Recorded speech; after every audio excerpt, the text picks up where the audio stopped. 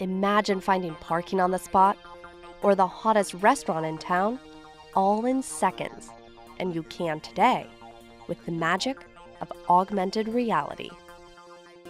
Augmented reality is the ability to insert and overlay digital and virtual information into the real world. Track Lord is the marketing and media relations manager for Mataio, the worldwide leader in augmented reality technology. Their mobile application Genio is an augmented reality browser that allows the user to see the world in a whole new way. You just be able to recognize things and see things and immediately get information from them using your smartphone. Imagine the ability to browse life like we browse the web. It might seem revolutionary, but the technology started in 1962 when cinematographer Morton Healy created the Sensorama, a simulator with visuals, sound, vibration, and smell. But augmented reality's first real-world application was the heads-up display in fighter jets. Symbols are projected onto a transparent glass screen, which takes away the distraction of looking at gauges and allows pilots to aim their weapons better. Heads-up displays are now starting to appear in cars. BMW is one of the pioneers. The basic principle is it displays all the information such as speed, navigation. It projects it from a console on the dashboard onto the glass. Only the driver can see this. Augmented reality will ease activities such as travel and shopping, and can even be applied to medicine and education. With the technology's rapid development, its potential is endless. It's very, very popular as a marketing medium, basically. It is a way to sort of drive people to advertising and retain engagement. Many brands have adopted this new marketing strategy, including IKEA. The 2013 IKEA catalog came with an augmented reality application designed to recognize various pages in the catalog and overlay, for instance, animated 3D furniture. And instead of seeing a video, you actually look at the catalog with your camera in the app, and it visualizes the bed right there on the page, and the drawers open and shut and show you exactly how it works. Ever wonder how this will look in your home? There's an app for that as well. Mitsubishi has worked with Mataio to create an app that allows customers to see products at their actual size inside their home.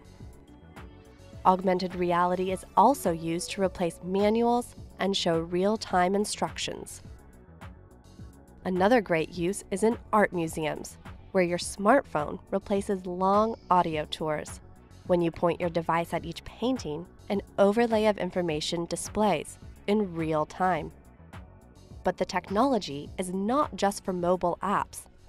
One of the really first huge deployments of augmented reality in the commercial space was the Lego example.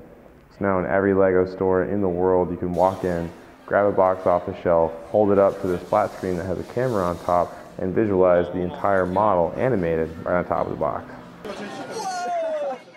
It's so successful that Lego internally calls it the nag factor, because once a kid sees the model on top of the box, there's no way the parents are going home without buying that. But the main point of augmented reality is not that it's mobile.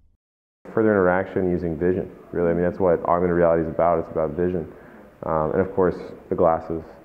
And Google is at the forefront.